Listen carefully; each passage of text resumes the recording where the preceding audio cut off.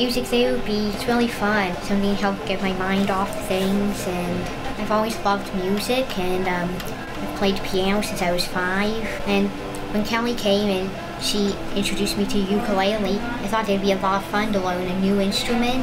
It has been fun. Ukulele or any stringed instrument like that's really amazing. Once you know just a few chords, you can play a lot of songs. You took my hand, you showed me how, you promised me you'd be around.